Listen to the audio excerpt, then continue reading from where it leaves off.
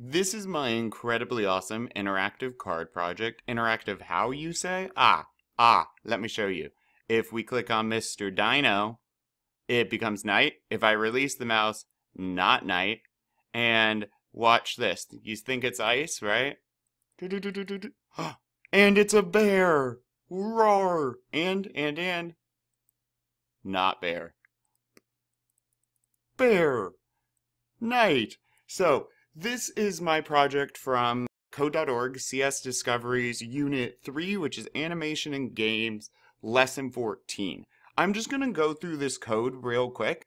In the description, I will place a link to the videos of me working through each part of this lesson, so if you want a bit more detailed explanation of the code and its creation, those videos will be linked below. Now this will be a quick explanation of the project to show you how I built it and why it works and how it works. I'm also going to post a link to this in the description so you can look at the code, you can mess around with it yourself. Keep in mind, do not just copy my code. That is plagiarism. That is an issue. Yes, you can plagiarize code. It is called plagiarism. Alright? So do not just copy my code. But I would like for you to explore it. Hopefully it helps you in your project and gives you ideas. So the link to this will be in the description. Let's start going through this. I start with a variable count. And we're going to see that again, so I'm not going to totally go through that. The sun size is random. I set it to 30 and then plus or minus 40. And I just thought that is kind of a fun little feature I could add. Now, sun size is just a variable, right? So I'll show you where this sun size variable comes into play. Now, dino equals, this is my dinosaur sprite. And I take my dino image and animation, right? And here's the animations I used. I don't think I used the polar bear. Here's the animations I used. And I assign that animation, Tyrannosaur 1, to the dino. Alright, I set my dino scale to 0.4 because 1 is 100%.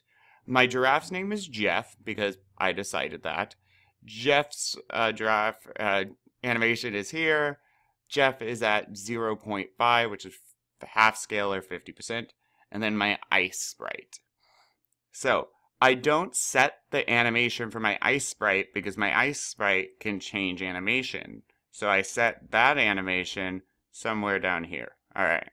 Now, let's drop into my draw loop. Remember, draw runs 30 times a second. It is running constantly. So, no stroke, I put this way at the top because I don't want an outline on any of my shapes, right? And then my background is right underneath this. Oh no, if. So I have an if statement.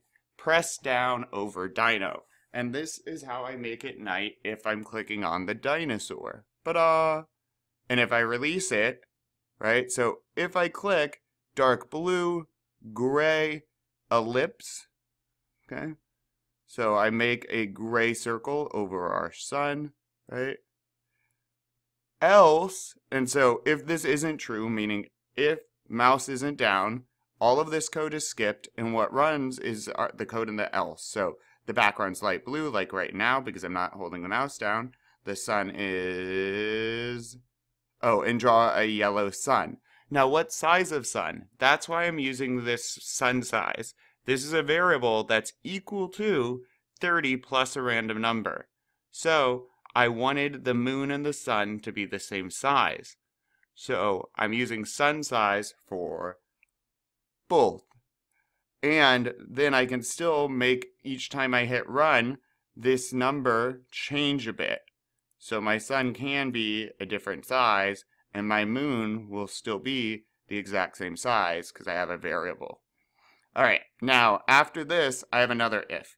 If left button, which is the normal click, went down, count 1. So I only want to add 1 to the count if the mouse is actually being clicked.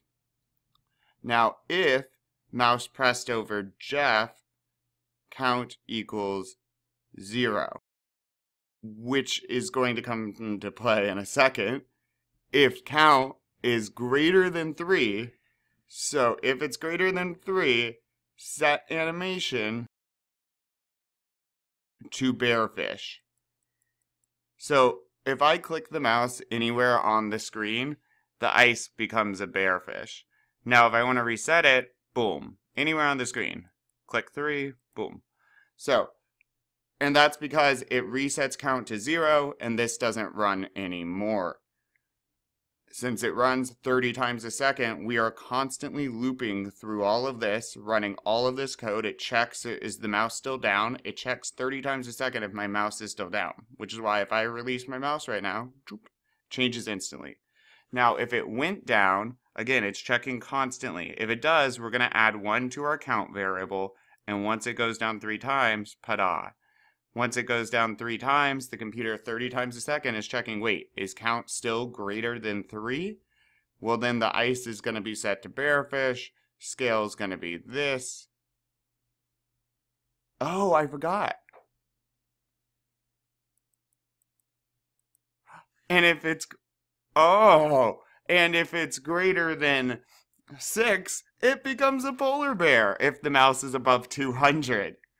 And I figured that out here. So if there's more clicks than 6 on my screen and my mouse is greater than, my Y coordinate is less than 200, it is a polar bear. And then else, so if it's not greater than 3, it's definitely just an ice rock. If it's greater than 3, I then check if it's greater than 6 and my mouse is up here. Fill white. So now I'm just making the rectangle for the ground. I put the text size best friends. I draw my sprites. And that's the full animation that just keeps looping through. So again, I'm going to put mine in the description. You should make something awesome yourself. Make sure not to just copy mine and share it below. I'd love to see all the interesting creations that comes out of the interactive card lesson.